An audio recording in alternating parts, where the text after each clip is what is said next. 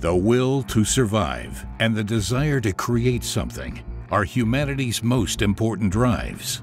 Even the worst strokes of fate cannot break these needs.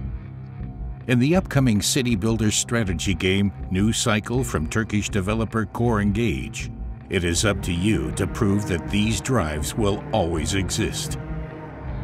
In New Cycle, you set out to rebuild society as the leader of a small band of survivors after large parts of the world have been destroyed by a devastating solar flare.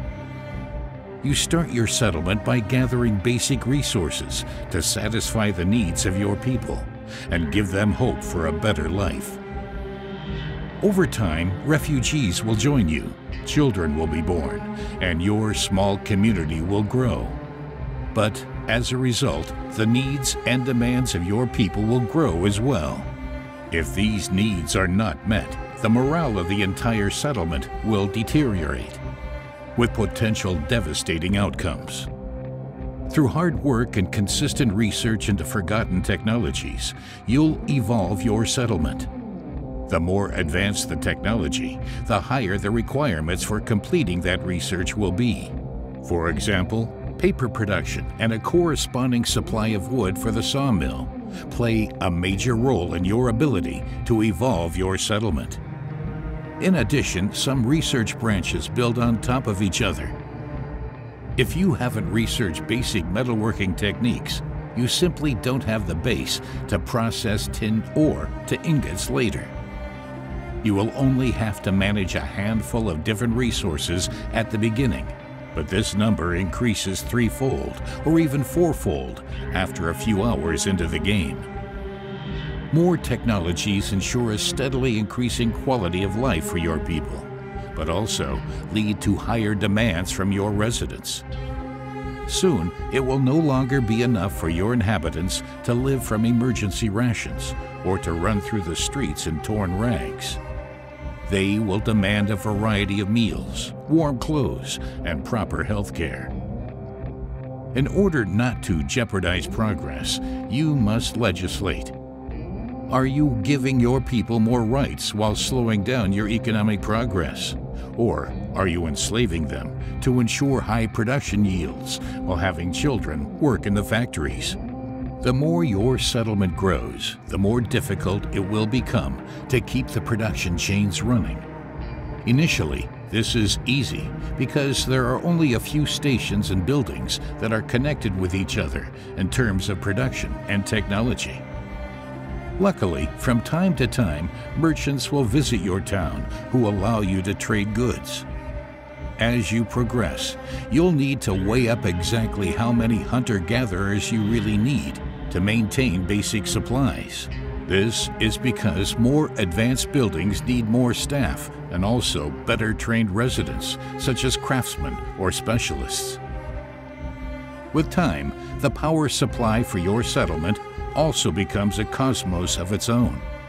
If you position your wind turbines well at the beginning, you'll be set for the future. But you can't always rely on the wind, and further into the game, you will have the opportunity to produce larger amounts of electricity via coal-based power plants. In addition, some buildings later in the game, such as mines or smelters, consume a lot of power, which automatically leads to bottlenecks. Also, random sandstorms can have a massive impact on the efficiency of your wind turbines. An event like this inevitably leads to the question, which buildings do you shut down in order to not put the power supply of your most important infrastructure at risk? And how will your residents react to smaller food rations or to strenuous extra shifts, even if it is only for a short time? The morale of your residents is not the only challenge. Harsh winters, sandstorms, droughts, and other natural disasters pose a constant threat to your fragile community's efficiency and health. Of course, there are also glimmers of hope. Completing tasks brought to you by your residents or visitors is always a welcome morale booster. It gets even more exciting in the later parts of the game, when you're able to send expeditions into the surrounding areas of your town. You never know what resources and opportunities your scouts will encounter on their journeys. Maybe they'll find valuable resources that you can mine, or even a particularly rich hunting ground. In any case, it is worthwhile to explore the world around you and set up outposts, even if it is only a watchtower which guides new refugees to your settlement. The fight for survival in New Cycle is an exciting roller coaster of ups and downs that will demand everything from you. Only smart city planning with constant development, quick problem solving, and the courage to make hard decisions can ensure the survival of your settlement. Core Engage's debut title takes the best from other well-known city builder games, but at the same time, the developers make sure to give the genre its own spin to make New Cycle's gameplay unique. The game will release in early access on January 18th, offering a sandbox mode, as well as a campaign that acts as both a large-scale adventure and tutorial that will teach you everything you need to know to succeed in the more challenging scenarios. Prepare to take drastic measures to save these cities from their demise. In sandbox mode, you can select exactly how difficult the game will be and which biome you want to settle down in. Each biome available at the early access launch offers an exciting mix of advantages and disadvantages.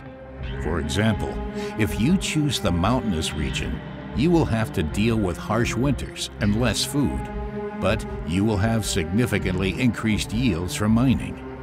So, would you like to take a closer look at New Cycle from Turkish developer Core Engage? Wishlist the game today, so you don't miss out on news and the early access launch on the 18th of January.